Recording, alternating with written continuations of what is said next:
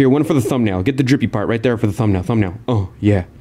You like that? I know you do. You're babies. You just need pretty colors on a thumbnail and you're good. You little key jangling babies.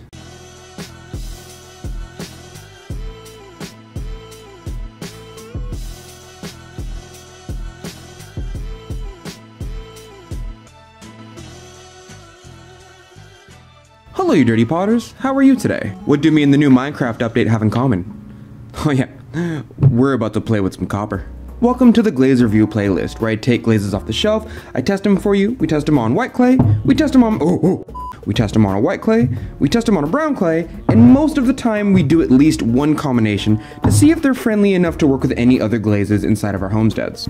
In today's episode, we're testing AMACO's pc-56 Ancient Copper. It is from the Potter's Choice line of AMACO, and it is technically food safe. A lot of places in the world don't have these little stickers on their bottles because some places just don't have the bylaws that I have because I live in California. But where I live, they have to put whether the glaze is food safe or not on the bottle. For example, they also have some of them that are non-food safe, and you can see that indicated by the sticker right there. Why is the lid so hard to get off? It's almost like somebody's glazing without you on the screen. It's not me. I would never do such a thing. Like a robber, like a crook came in and was like, oh, I'm gonna play with all these glazes so that way Donte's followers think that he's being super unfaithful to him with the glazes. You know what I mean? Like, okay, never mind. That was a lie. That was a lie. None of that happened. Oh, it's not open yet. Don't worry about it.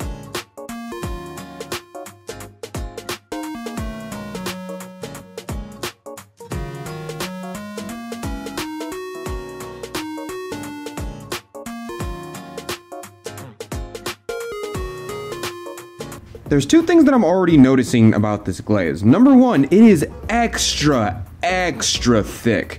I don't know if that was just my specific bottle or if that's how it is for other people. Please tell me down in the comments below. But it's super thick. And number two, even though it's extra thick, it's drying super fast. I mean, I just poured the rest of them, picked it up, and I want to say about a minute later, it's already dry. Usually super thick glazes like that will stay kind of wet for a while, but this one just dried up really quick.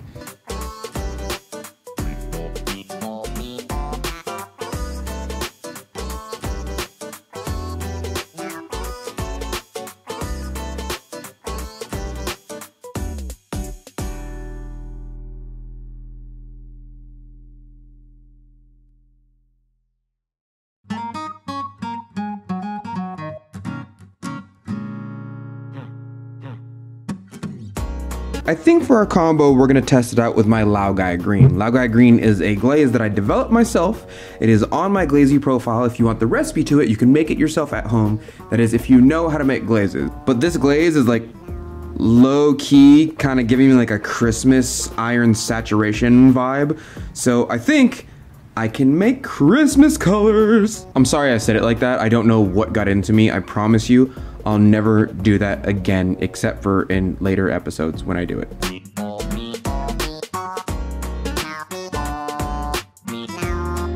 Okay, so as usual, before we put these in the kiln, we're gonna go over exactly what we did to them and what combinations they have and all that. This one over here is our B-Mix with no grog textile. This is pretty close to porcelain. It's porcelaneous technically. This one over here is our redstone textile. This is our red clay body right here.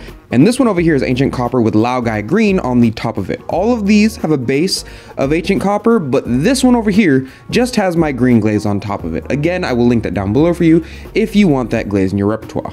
And with that being said, let's put them in the kiln. Okay, now that everything's out of the kiln, let's check out the white textile first.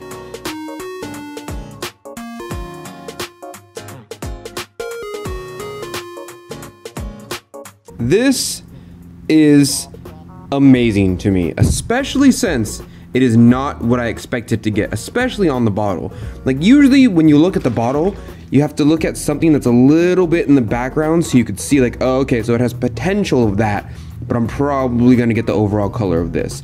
I layered this, and honestly, when I put them in the kiln, I thought I overlayered, but I do not regret it now because I basically just discovered an accidental crystal glaze out of a bottle.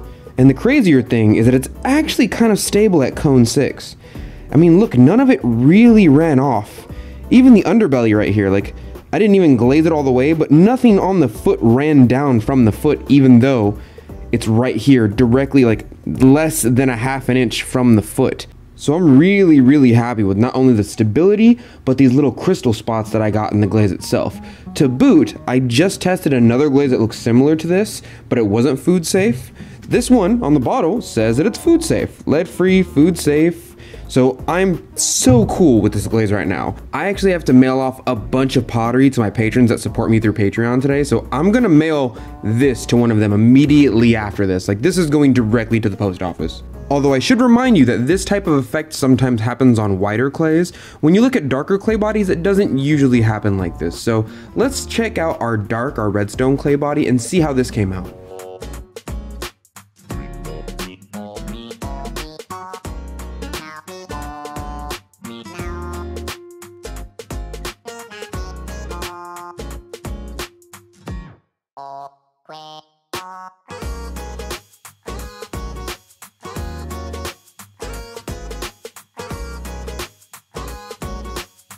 This, of course, is the redstone clay body. You can see that I put it on a red clay body by the foot right here. But like I said before, for some strange reason, I usually get way more purity on white clay bodies, but sometimes the iron and darker clay bodies react with a lot of the glazes that I put on it, so I get different effects. So you can tell I didn't really get these type of dark texturized streaks right here on the white clay body. If you look close enough, you can kind of see where it started to make those little crystal bubbles like you saw in the last test tile, but it didn't quite come through. But you can definitely see him trying to survive right there. There's one. There's a good streak right there. You can really see, like, okay, it tried to make those little crystal spots. Didn't quite make it though. I think that's heavily due to the darker clay body. On top of the fact that this is a texturized cup, like, this is essentially a cup that I took a tool to and kind of scraped it off to give it a bit more texture, and I think that might account for it as well. But these lines where the texture is a little bit more jagged seems to be the spot where a lot of the darker clay body interacted with the glaze itself. So I think this really dark streak right here, the kind of streak that you didn't really find on the other white test tile, this one right here, is probably due to the iron in the clay body, but that's just a guess. Okay, I need you to hold on for this one, okay? Because like the first one was a banger, a certified unit. Second one was good. It was really good. I would take that all day, every day. The third one, I need you to put your pants on, because I know you watch these videos in bed and you're like pantsless half the time, and you might actually defecate yourself. So I'm gonna need you to put at least a diaper on. Here it is. Do you like it? I've been saving it for our anniversary. It's our 1 year. Did you think I forgot? This is a phenomenal combo, mostly because of this type of cascade of color right here, which almost dripped off of the shelf. This was almost an oopsie doodle, but it was not an oopsie doodle. It was more of a bang noodle. What even is a bang noodle? I don't know. This is a phenomenal test tile. I think it's mostly because of the mixture making this cascade of colors right here with the Laogai green and the pc-56, the Ancient Copper. But this was almost a cleaning project for the morning instead of a recording video. I almost had to clean off my shelves, but it turned out phenomenal either way. Just look at those colors.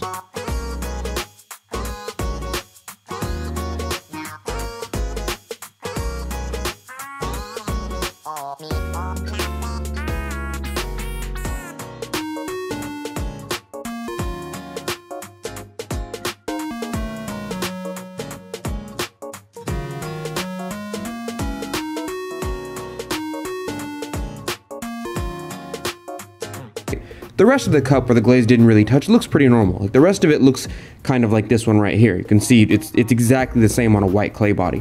But the part in which it kind of dripped a little bit with the Laogai green, one of my green glazes, just made this fantastic cascade of colors. You can see the copper, you can see a bit of blue, a little bit of green, a bit of copper. You can really see a tinge of everything that's in the glaze recipe and how it combined with Ancient Copper. It's fantastic. Here, one for the thumbnail. Get the drippy part right there for the thumbnail. Oh, yeah. You like that? I know you do. You're babies. You just need pretty colors on a thumbnail and you're good. You little key jangling babies. I'm probably gonna end up giving this one to my patrons, like now, today. And I'll put this one inside the store. We'll save it for the next store upload. I think the next store upload on my website, earthnationceramics.com, it'll probably come somewhere in like mid-February. I got a lot of stuff to do, and I'll upload about 40 pots. This'll probably be part of that pot, or I'll just make more of these. Well, thank you, Dirty Potters, for joining me today. I really enjoyed doing this glaze. That sounded weird. Please redo that, Donte. Well, thank you, Dirty Potters, for joining me today. Hopefully you enjoyed testing this glaze with me on the white clay, brown clay, and the test style with the combo. I really enjoyed it. I actually think, because I can't make this glaze myself, or rather I don't know the recipe, I'm probably gonna buy another bottle of this. There's every now and then AMACO makes a glaze that I'm like, I cannot make that. I need to buy that because I do not know the chemistry or the recipe to it. And I can't just call up AMACO and be like, hey, can you give me the recipes to a really cool glaze you have? Usually I'm pretty picky about the fact that some of the glazes don't come out exactly like how they are on the bottle, but none of these none of these are the same color. This didn't come out the same color as the thing on the bottle.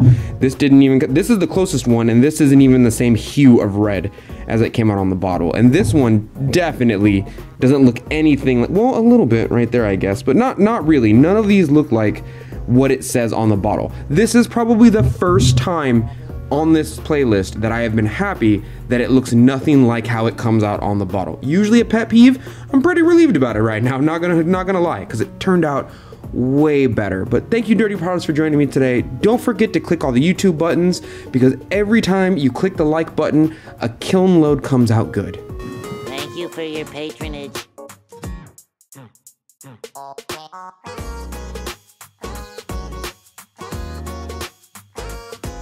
I would never test glazes without you, my little sugar lumpkin cupcake that I totally don't test glazes without, I swear.